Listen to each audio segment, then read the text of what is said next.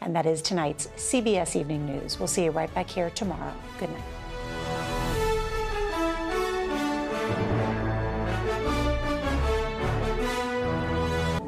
The following program is available in described video.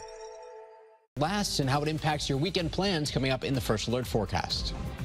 Now, Channel 3 Eyewitness News begins with breaking news.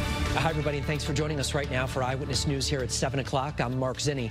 Former President Donald Trump expected to surrender very soon to authorities in Fulton County, Georgia. He's accused of conspiring to undermine the results of the 2020 election. These are live pictures right here out